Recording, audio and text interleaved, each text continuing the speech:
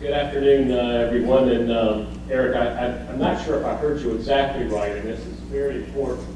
I had an undergraduate degree from Carolina. Did you say law? Because I think you did. I don't know. Did you say law? Okay. Because some of you know, in fact, my first question before I accepted this opportunity was, how many of these guys are lawyers in here? Because I don't know, I started itching and breaking out because it seems like I spend so much of my time with lawyers these days. I guess it's just part of the business, but the Tar Heel part was right, and how about those Tar Heels last night? And thank you for having me, and good afternoon to everybody. You know, when in preparing for something like this, I usually don't like to have a lot of prepared remarks, so I've kind of written a bunch of notes down on a piece of paper that kind of hopefully jar me to tell you some stories, and a little about me, and a little about the history of Family Dollar, and a little bit of the reason why I think we've been successful for now almost 54 years. But also want to leave some time for questions, and I really like the fact that these things start and end on time, so kick me if I get going too much or I get too excited about something. I have a tendency to do that every once in a while when I'm talking about Family Dollar, because it has been such a important part of my life, my family's life, and frankly, really started in this business at birth, I would tell you, almost at birth.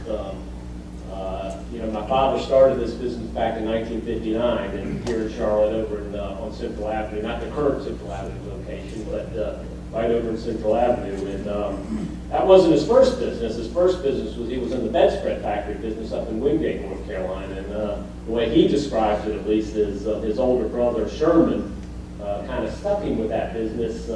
Sherman was having a little trouble with it, and so my father went in there, and you know, it was a factory in a barn, as he describes it, with two fans on either end. And if any of you guys know about chenille bedspreads, they do go back to about 1924 also.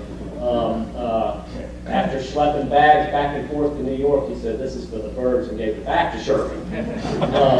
And at that time, I was born, and my grandmother, this is my father's mother-in-law. Basically, she's from Chicago. Sounds like you're from Chicago too. Rochester, okay. Same difference. Said to my father in no uncertain terms, you know, you have a youngin' now, and you need to find something to do. So, you know, my father grew up working in his family's business in the retail store, so that's what he knew. He didn't really like working in the store every day, but knew that that's what he knows, and it's kind of like me. You know what you know, and you're smarter to know what you don't know.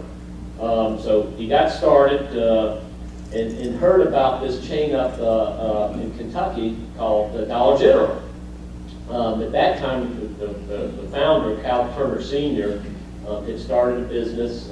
He called it Dollar General, and it was mostly franchise operations. So if you wanted to participate, you'd go there, you'd have a package of merchandise, first store that he could deliver, and they kind of mixed out the margin a little bit. And my dad, as he described, went up and talked to this guy, and they had a very good conversation, and he was very interested in the business and the business model, and came back and was crunching some numbers and said, you know, why do I need to pay that guy his markup and take his stuff? Why don't I just go do it myself? And that's what he did. So initially when Family Dollar started, it was a small store, almost all apparel. Just about everything was bought in North and South Carolina at the time from the mills that used to be around here. A lot of closeouts, and you know, we got off to a start. You know, what is the most amazing statistic to me about everything and with Family Dollar is the company was started with $3,000 he put in, and he had a partner who he bought out about 4 or 5 years later with $3,000, so $6,000. And there's never been any money other than that money put into the business until about 2000, when we decided our stock was down, that we went and borrowed some money to buy back some stock, which we've done twice. But other than that, everything has been generated, all the profits, all the growth from internally generated funds. And it's an amazing statistic to me today, and still is something that you just don't hear very much anymore. But he worked hard at it and got it going, and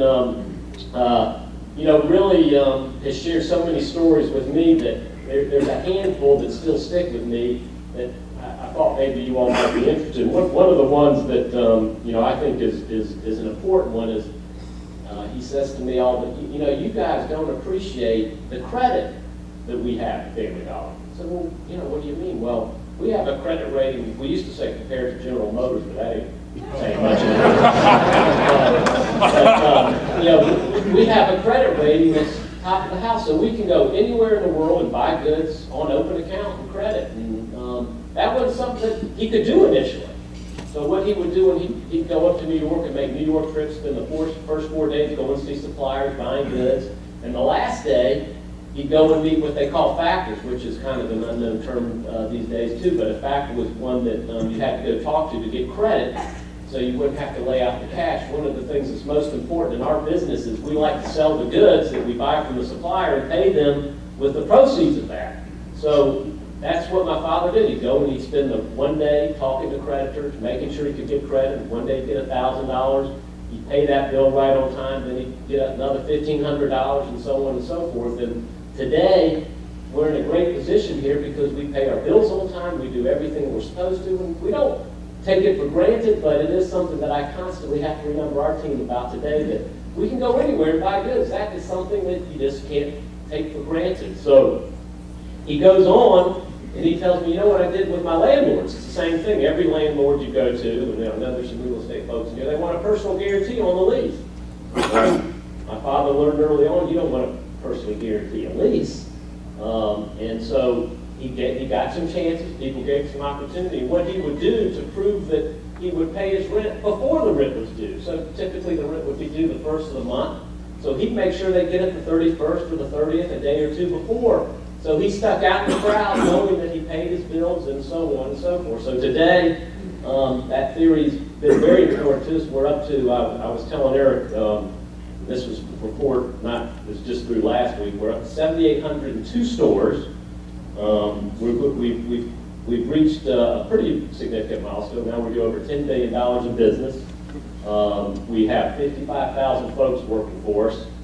11 distribution centers all throughout the country. Our most current one is being constructed in Utah today, which will service our stores out west. Fully mechanized, about 1 million square foot apiece. We fully paid and own each one of those. So a pretty big operation from a pretty soft beginning, measly beginnings right here in Charlotte, North Carolina. Other stories, there's lots of stories he used to tell me about negotiations. Some of you may have had some experiences with my father in the negotiations. He's very good at it, but he learned a lot. He tells me this story where he went to see a supplier and he needed some pajamas for the stores and fought hard. The guy was asking $48 a dozen. My dad said he was up there for an hour trying to get him down to $36 a dozen. He finally got him down to $36 a dozen. He was excited, he felt good. Then he went next door. The guy had those same pajamas that he was closing out. He held them up and said, how would you like these? And Leon says, yeah, I like those. How much are they? The guy said $24 a dozen. That's the worst feeling when you're on our side of the fence, because you just said, uh-oh, what did I just do? But the lesson there is you got to know your market. To be a good negotiator and not know what you're negotiating for, what you're negotiating, this is really not as helpful as what you might think. So one of the things that he always taught me was know your market, know what you're talking about, know what you want before you even begin to negotiate. Again, a principle that sticks in my head for a number of years. And there used to be people that would come up to him and say, Leon, you ought to open up bigger stores. Our stores are about 8,000 to 10,000 square feet. We like the small stores. There's a whole set of economic and business issues that we feel comfortable with, that we know. But somebody said, open up a 25,000 foot store. You'll make 3 times as much money. Well, didn't quite work out that way. The store lost a lot of money, ended up closing that store, and got back and stuck to our knitting. So today, it's funny, I was just in New York last week and people asked, Howard, why don't you guys open up 15,000, 20,000 square foot stores? And I, in my polite way, tell them that doesn't make any sense for us, but we know what we know and we know what we don't know, and we know how to run small stores in communities where there's million populations, in rural markets, heavily populated urban markets, inner city markets. We can operate stores anywhere, but we like these size stores, and that's where our niche is. And that's kind of what we say when we talk about living off the crumbs that Walmart leaves. And that's a compliment to Walmart in that they're a big box operator today. But if you're like me, or maybe you're not like me, but you probably still don't want to go park in that big parking lot. You got to pick up a handful of items, walk in that big store, and knowing that you're getting good value is good, but even at Family Dollar, you can get the same kind of value. You're not paying a premium for that like you would when you're out of milk and you need to go to the convenience store. Nobody wants to do that because you know you're overpaying, but it's a niche and it's a convenience. Family Dollar offers that same convenience, yet we just don't charge a premium for that. So it's been something that's worked very well for us and something that we've been very successful with over time. Staying on track and keeping things moving. Just a little about myself. As I said, I grew up in the business. My dream was to be an NBA player. I used to play a lot of basketball, loved playing basketball. For some reason, I stopped growing. My wife says I'm 5'8", 5'9". I always say I'm 5'10". And while there's plenty of those small players, after broken noses, broken fingers, sprained ankles, this and that, I just decided, maybe, this wasn't until I was about 18 that I made this decision, but, focus on an education, try to learn this business, see if I like this business, and I never turned my back, really. It was something that I always knew I was going to do. I spent a lot of time with my father growing up. In fact, one of the ways I could spend time with my dad was traveling, whether it was on a real estate trip, whether it was out visiting stores, traveling with other Family Dollar management team members. At a very young age, I'm talking 7, 8, 9, 10 years old. And he always used to kind of, at least maybe we did it at the beach every once in a while. May have been 1 o'clock in the morning Friday, but we did try to have some fun and some personal time at the same time. But I learned a lot through those. I didn't know what I was doing then, but it must have been like osmosis. It just kind of sunk in and was something that I still treasure today, some of those times that it was just us oftentimes, and if not, it was some other team members that we had with us, and it was really a great way to just get a good solid foundation. Then I got older. When I was 13, 14 years old, back in the early 70s, around 73, 74, we opened up out in Matthews on Monroe Road. I got to be a security officer. Yes, I did cut the grass. That was when we were on Roswell's Ferry Road. Some of you all know Roswell's Ferry Road. I'm just lucky I didn't get shot or anything as I was out there cutting the grass. But I did get through that, and then I'd have to go in there and sit down. I'm ready to get paid. And he'd look at me and say, I'll get to you later. I said, wait. Give me my $5. I did my job, and so he finally paid me, and then we go home. And it was just a way to stay productive and make a little money. As I approached my high school years, I began to work in stores, either as a cashier, putting out stock, unloading trucks, unloading rail cars. Not something that I really enjoyed doing, but was something that my dad really wanted me to do because his belief, and I think it was a very good belief, is it's hard to manage what you don't know and what you haven't done. So I've done every job in the company, basically, except run the IT department, and I think maybe I could do that. Just wouldn't spend that much money, probably. I would work in these stores over the summer, usually come home. As I said, I love to play basketball, so I'd go play basketball, but half the time after being on my feet all day, my back would start to hurt, and I had to kind of suck it up a little bit, but I was able to play basketball and continue to work in the stores over the summer. When I graduated in 81, I came into the office, started as a buyer trainee and worked my way up to an assistant buyer and a buyer. And where my real training was, as I made a little bit of a mistake. I moved into my dad's home soon as I graduated from college.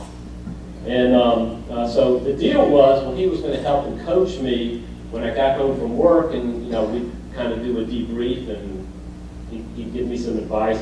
It actually, I call it attending the R Levine School of Retailing. and getting my graduate degree there. And let me tell you, that was not exactly what I thought it was going to be, but I'd come home, and we'd have dinner, and from about 8 o'clock to about 12 o'clock, we would be talking about business. And I don't know how many months that was, and I said, God, I got to get me an apartment. Get out of here. I killed it here. But, you know, again, he instilled the beliefs and the knowledge that I just think is so important to be able to do what I'm doing today. And, you know, I still do that occasionally today. He's not quite as opinionated as he was back then, but was able to really provide me with such a great foundation. So from 81 to 87, I was at Family Dollar. Then, you know, after working with my dad for all these years, you know, I said, I had a bug, and I wanted to do something myself. And I left Family Dollar and went and started my own ladies' clothing business up in the Northeast in the Philadelphia area. Built it up to about 25 stores. And all through this time, like, when are you coming back? My dad would say, when are you coming back? You come up and visit me. Then I heard he sent some real estate people up and he was going to put a competitive store next to my store to try to put me out of business. And I'm really competitive, and that really ticked me off. So he never opened up the store. I talked to the landlord that was down the street, and I said that you know, those guys have trouble paying their bills. At least that store of them. And it ended up working okay, but I did finally come back to Family Dollar in '96 and started as vice president of apparel, and worked my way up to president. I became CEO in '98. My dad formally retired in '03 and became chairman then. And you know, since then we've been on a great ride. You know, we've got a great company. We've got a lot of good things happening. And I think to get into why I think we're successful, if you heard us, we started off, we were a very small store selling only apparel. What I like to coin the phrase, we continue to reinvent ourselves over time. So if we stopped doing what we were doing back in those days, we probably wouldn't be in business. I would even tell you some of the changes we made in the last 10 years, adding a lot of food, adding coolers, refrigerated goods, a lot more paper goods, home cleaning supplies, laundry, has been real critical to our success as well. So we don't carry nearly as much apparel as we used to. In fact, it's less than 10% of our business, where back in the beginning it was 100% of our business. But we continue to ask ourselves questions. We continue to talk to our consumer to make sure we know what she's asking for. At least every quarter we get good customer data to understand what's happening to our customer. So I think one of the keys is maintaining relevancy to your customer. And in our business, and there's a lot of choices people can go to shop for what we sell today, from the drugstores to the big box retailers to the convenience stores. And we have to constantly challenge ourselves to make sure we're offering the right value and what our customers are asking. It sounds simple, but when you want to make a change and you want to do something, it takes a lot of heart, and it takes a lot of courage, and it takes a lot of research and data and conviction to make some of these changes, because you know, oftentimes you have to make some of these changes before you can see the incoming. And you know, people say, why fix it if it isn't broken? You hear that phrase all the time. And my answer to that is, you want to fix it and do it before it gets broken. You know, when it's broken, it's much harder to fix and much harder to repair. So we always are testing. We're constantly trying to stay in front of the curve. As I say, we're in such a competitive business. I don't know if you guys know, but a good retailer, after tax, makes 5 pennies on every dollar. And that is tight margins in our business. So yeah, every penny does make a difference. So if we can buy a little bit better, you know, with global sourcing, a tremendous amount of our goods today going directly to the factory, something that we just started recently, where we can cut out some of the middlemen. So those pennies, nickels, and dimes can come to our bottom line, continue to allow us to offer great value to our customer. But it's been a huge investment for us to build out a global sourcing team. We've got 3 or 4 offices overseas now. We're going to have another 2 or 3 offices in another couple of years. Those offices have to be staffed. Oftentimes they are staffed by Chinese nationals. Getting all those folks incorporated in what Family Dollar's been about took some conviction and took some chances for us, but it's paying off, and we're starting to get some benefit to help manage our margin a little bit. One of the things that is important in our business is we sell a lot of food, we sell a lot of paper goods. Those are lower margins. We need to sell apparel, we need to sell home goods, we need to sell housewares to help balance out that mix. So we're constantly tweaking our assortment depending on where the margins are, and tweaking our assortments depending upon what the economic situation was. So if you remember back in 2008, the world was about to come to an end. If you were in the retail business, forget it, things were going to be terrible. One of the things that we did, and we've been through periods like this before, we hunkered down. We took some risk out of the business. Number one, we took out some of these discretionary higher risk receipts. So if you don't sell apparel, you know what happens to it. It's like bananas, it goes bad. You have to mark it down and get rid of it. We minimized our risk, we bought less of that stuff.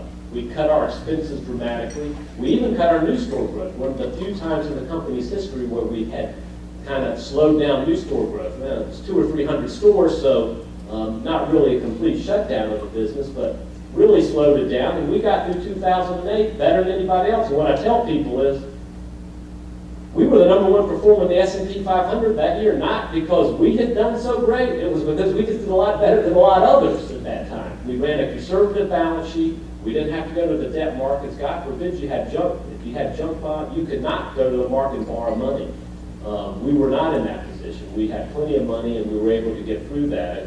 And it's funny, when you talk to a lot of the people up in New York, a lot of these research analysts, that 2008 period was a great time because so many of those people had no idea that things could go wrong. You know, from up to 2008, we were on such a tear in this country, nobody knew what you could do no wrong. But periods like this happen, and one of the things that we always keep in mind is, and I wouldn't say we're conservative in our approach, but we try to be conservative in the way we manage our business from a financial standpoint. And you never know what will happen.